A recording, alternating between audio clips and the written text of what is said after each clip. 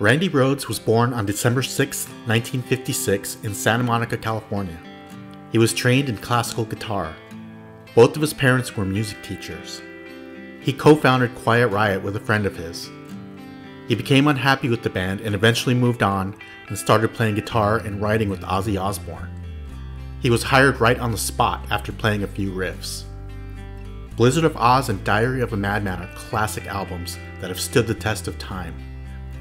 Randy continued to take lessons up until his unfortunate, untimely death in 1982.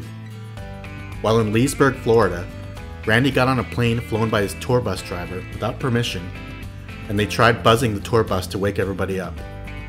The plane clipped the bus and crashed into a mansion, killing everyone on board. Randy will never be forgotten. The moral of the story is, don't go to Florida.